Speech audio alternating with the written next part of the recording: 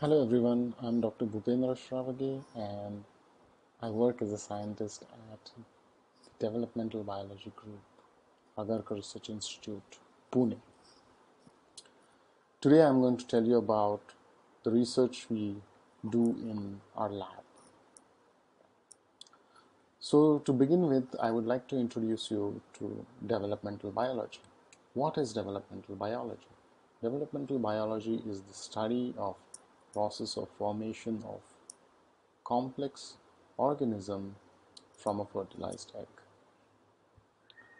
Uh, an important aspect of developmental biology is the process of formation of this complex organism is similar in insects, fish, birds, and humans as well. We use Drosophila melanogaster as a model system to study various aspects of developmental biology. Why? Why do we use Drosophila melanogaster? Well, one of the important reasons is that 70 to 75% of human disease causing genes are present in Drosophila. So if we wanted to study human disease, it is possible to do it in Drosophila. We cannot work on humans because of regulatory aspects. And what is also important is the development, the gross or the broad development of both insects and humans is controlled by similar genes. So for example, formation of head, thorax and abdomen is controlled by same set of genes in Drosophila and humans. So what do we do in the developmental biology group? Our research is currently focused on germline stem cells, maintenance of these stem cells, and aging. And we look at these in context of autophagy, metabolism, mitophagy, and self-renewal signals. So what are stem cells? Stem cells are a very special kind of cells which are present in our bodies and they are important for maintenance of tissues. An important aspect of stem cells is they divide asymmetrically and replace the dividing stem cell, and the daughter cell can then differentiate into a variety of other cell types within the tissue. What are germline stem cells then? Germline stem cells are actually very specialized stem cells which have also capacity to renew, but they will differentiate only in an egg or a sperm.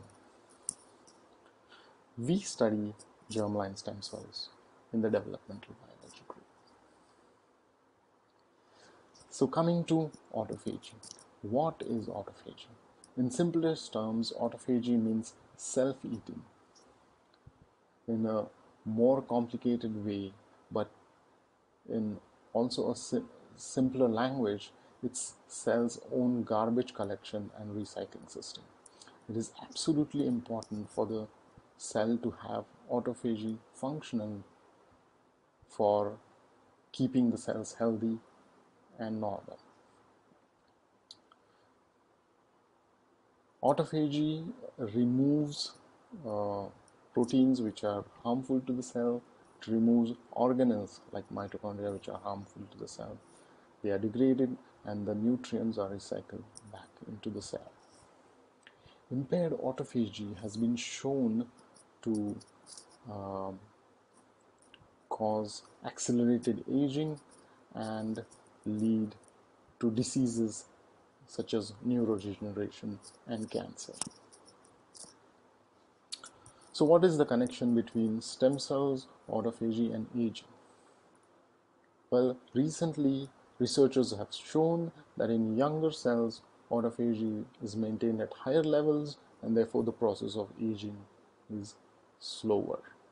However, as these cells age, the older cells, the levels of autophagy go down and then this causes aging. Is this true for germline stem cells? Yes. We have found that as these germline stem cells age, the autophagy levels are going down. We are looking at the female germline stem cells in Drosophila.